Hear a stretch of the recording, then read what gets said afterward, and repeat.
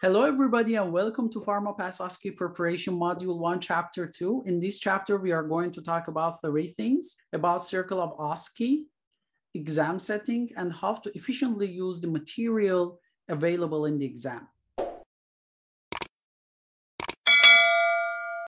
Well, OSCE has 12 or 13 cases, depending if they are going to put pre-test question or not. You will have 10 interactive cases and 2 non-interactive cases. There is going to be a rest station, and the number of rest stations really depend on the number of participants. It can be every other 2 stations. Then you are going to have 20 minutes of break. In that break time, you can use washroom, you can eat your snack, whatever you're comfortable, you can take a power nap. That's pretty much it about the number of cases. The most important thing is we are going to talk about circle of OSCE. So after the orientation room, when you hear the buzzes, how they sound and everything, you are being led to a long corridor. If it is in the hospital or it is at the university, regardless, you are going to have different doors in a corridor, and you will be standing in front of the doors. And the first step is the door note. So we will start with the door note. As you see in the picture, you will be reading the door note. You will have a notebook at your hand, and you will take notes in this notebook. But don't worry, if you forgot to take note, there is a copy of the door note inside the room on the table. You will read the door note for about 2 minutes, then hear a buzz and enter the station. 7-minute countdown starts when you enter the station. On the door note, you will see some information. On the door note, you will have some information, but they are very general information. Mainly, it is about the setting of the exam. You will have a writing like this: you are a pharmacist in a community pharmacy. So you're aware it is a community pharmacy, not a hospital. And a patient comes with a concern. So you know it is not a management case, or it is not inter-collaboration. It is a patient care. And you will have reference on the door note. And in the reference, you will not get detailed information about what references are provided for you. It is not like you're going to be given ciprofloxacin monograph or urinary tract infection chapter from CTC or anything like that. It is a general product catalog. And also, you're going to have time frame. You're going to take note if anything specific or significant is mentioned here, you're going to take note in here. Also, you're going to peel off the barcode. This is the stage when you want to peel off the barcode on the notebook that is provided to you in the orientation room. When you peel off the barcode in here, you make sure that you won't forget giving it to the assessor. Sometimes it happens, you enter the room and you forget to peel off the barcode, and it turns into mess because sometimes it is difficult to peel it off, and the assessor reminds you, and you have this 30 seconds before the patient enters the room, and you waste this 30 seconds or even more just by peeling off the barcode and have to peel it off and give it to the assessor.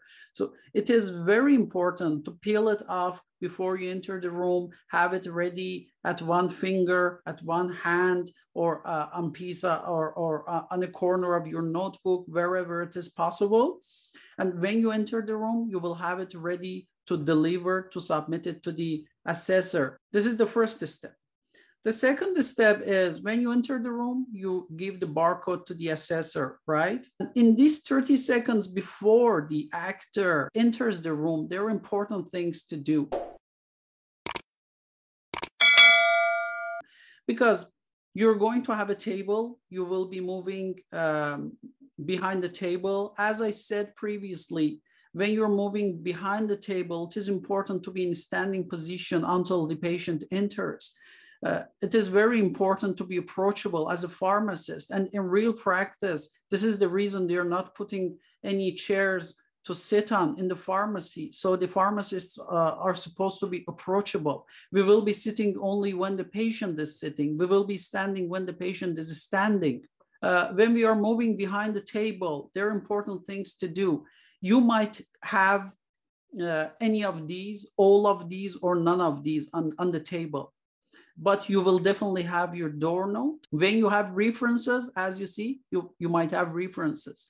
In these 30 seconds, try to organize your references, because under stress, when you're trying to decide fast and to see and read the patient card, patient profile, you might not be able to see the references, and you might think it is a referenceless case while the reference is at one corner of the table. Believe me, under stress, you will not be able to find it if you did not recognize it before the patient enters the room. So make sure the references are there, and make sure they're not stacked on top of each other. They're separated side by side. They're not on top of each other. You might need 2-3 references to solve this case, and the references are stacked on top of each other, and you're having difficult time in recognizing them. And maybe the previous candidate put them on top of each other. Maybe the previous candidate put it on the corner of that table, and you're not able to find it. So please, when you enter the room, organize references, organize the table overall, and make sure you have access to everything on the table before the actor or actress enters the room. So starting with the patient card, there are some important things to keep in mind, because reading the patient profile on its own is a competency. So you will have a patient profile in front of you. There are some stuff that you need to know about the patient profile. It is the patient's name, patient's gender, age, allergies, medical history, and also name of medications. What's the significance of reading patient profile? It really helps in terms of communication. So when the patient enters, you can say, hello, Mr. John Hansen. Or instead of asking, can I have your name? When you have the patient profile in front of you, it means that this stage has been bypassed by the examiner itself. So you shouldn't ask the patient name. What you will do is, are you Mr. John Hansen, 52 years old? Yes, you don't have time to waste. So he will say yes, and you move forward by that. And and you have allergies here, when collecting information, medical history, you will say, I see you have peanut allergies. Is there any update on that? Or do you have any other allergies that I should be aware of? You're not asking the patient, do you have any allergies? Some patients, some actors, even in the case, they might get angry because they're instructed to. You might hear such a sentence. Don't you see that on my profile? It means you should be proficient in profile reading. When you have it in the profile, you don't need to ask it twice. I see you have peanut allergies. Is there any update on that? Or is there any other allergies that I should be aware of? And in terms of medical history, instead of asking, do you have any medical condition? I see you have high blood pressure and sore throat. Is there anything else that I should be aware of? There are some other important points in terms of the medications that a patient can take, like metoprolol in here and oxycodone. Important points are compliance, or the patient is here for early refill. And there's some important therapeutic notes that we have to know.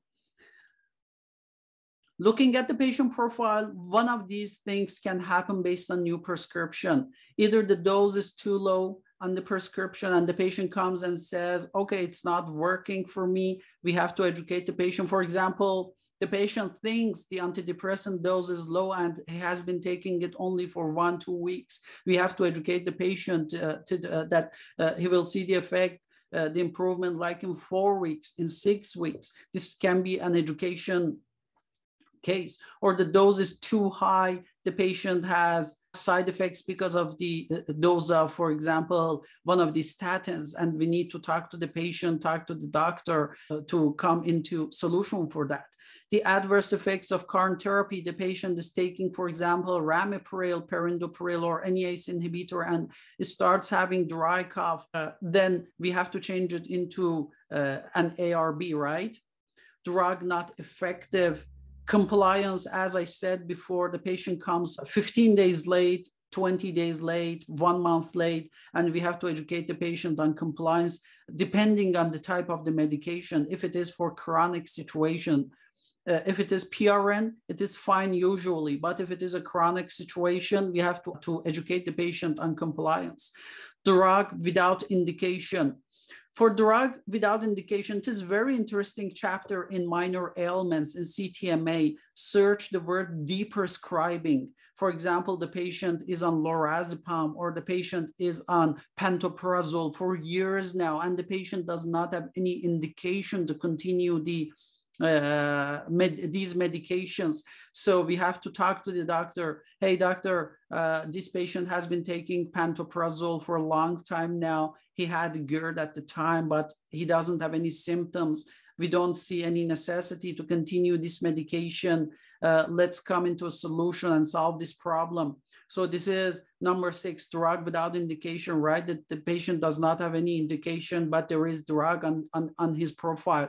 Indication without drug, The patient is over 40 years old. The patient has diabetes. The patient has all the risk factors, and patient has high blood pressure, but blood pressure is controlled, diabetes is controlled, everything is great. There is no problem in the profile.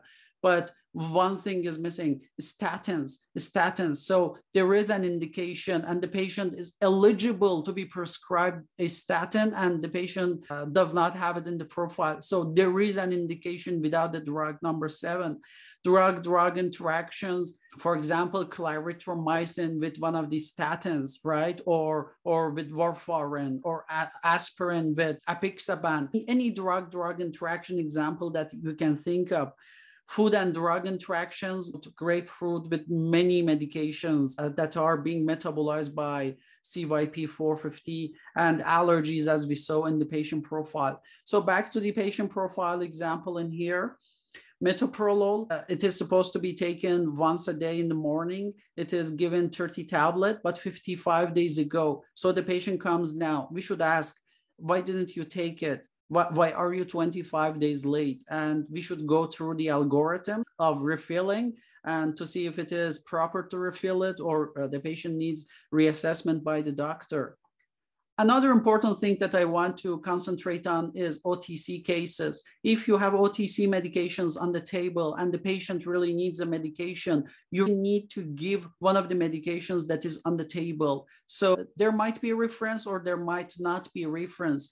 And you might have different medications in the reference. The important thing is, if the patient needs a medication, you're supposed to give one of the medications on the table. If the patient is a referral case, just refer. But if the patient needs a medication, just give one of the medications on the table. This is for OTC case only. But let's say if it is non-OTC case and the patient comes for amoxicillin for strep throat, and upon asking, you realize the patient also has fever, or the patient prompts the question, what can I take for fever? You can briefly educate on Tylenol. For the fever, you can take Tylenol 500 milligrams every 4 to 6 hours and not to exceed 8 tablets in 24 hours. Just very briefly, even though it is not on the table, you can mention this. This is non-OTC case. Yes, you can mention this. Or the patient is taking hydrocodone, you can say, yeah, take Senecot. But these are non-OTC cases. You can briefly touch on one of the medications that is not on the table. But for OTC cases, if the medication is on the table, please recommend one of the medications that is on the table. And the good thing about that is usually the instructions on the label are sufficient and more than enough for instructing the patient. You can keep the eye contact and read the information that you need from the table. That will be pretty sufficient for you. And references, we will do referencing and we will go through reference checking comprehensively on a different chapter. But here pretty much they are all things that you should know about the table. So on the table, you will have door note, patient card, patient profile, how to read patient profile and not to repeat the questions that is already available on the patient profile, and also OTC medications and references.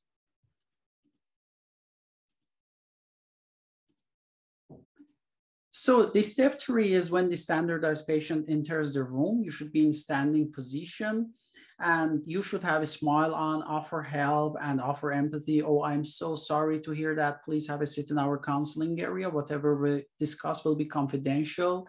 You offer confidentiality, you offer empathy, and when the patient is sitting, you are allowed to sit. After that, when the patient enters the room, you are going to expect one of the 7 cases.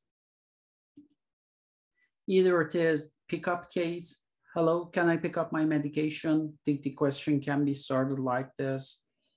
Or it is a refill case, hello, I'm here to refill my medication. You will do all the assessments regardless, either it is refill or pickup. It can be OTC case. In OTC cases, as mentioned in previous sessions, you might or might not have references, so it is a good idea to have the red flags by heart. You can have healthcare professional case. It can be intra-professional collaboration. Hi, I am Dr. Chris. One of my patients has UTI and is allergic to penicillin. I would like your recommendation, please. This can be one of the cases. And it can be about expanded scope of practice. Hello, I am out of my medication and my doctor is on vacation. And we really face these problems on a daily basis. In real practice, they really happen. I also have flight in a few hours. Can you please give me my Ramipril? I know there is no refill in my profile, blah, blah, blah. So these are the type of conversations that you might hear. Or there is demo. Hi, can you teach me how to inject my Ozempic, please? Or how to do insulin injection, or how to do my blue puffer. You will be having one of these 7 cases. You will have 5th minute pause. In 5th minute pause, there are 2 things that can happen. The actor will come up with a question that will lead you back to the right track. It is like you're talking about different things here and there, but the important things are missing. So the actor will give you some hint with the correct question to lead you back to the correct track.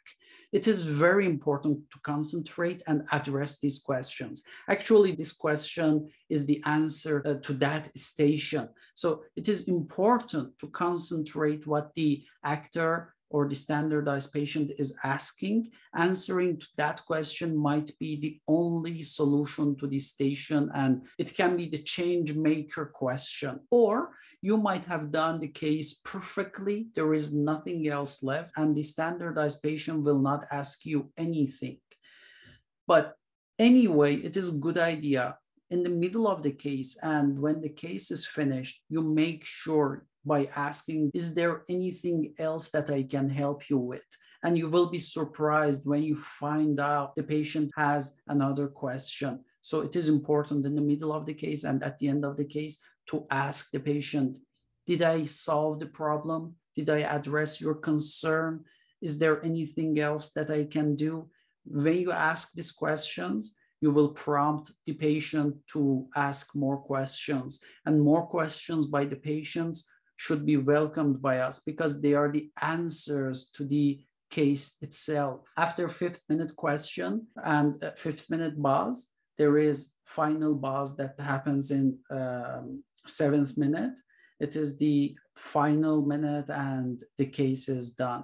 But the important thing is, even when the case is finished earlier, do not let the standardized patient leave the room, because there is no point, there is no advantage in letting the patient leave the room earlier. Even you're 100% sure the case is solved, every concern is addressed, let the patient sit in the room and tell her, is that okay if I check my reference to make sure that nothing is missing? I want to double check the information. And when you're double checking the information, you might realize you have missed something or you did not mention something very important.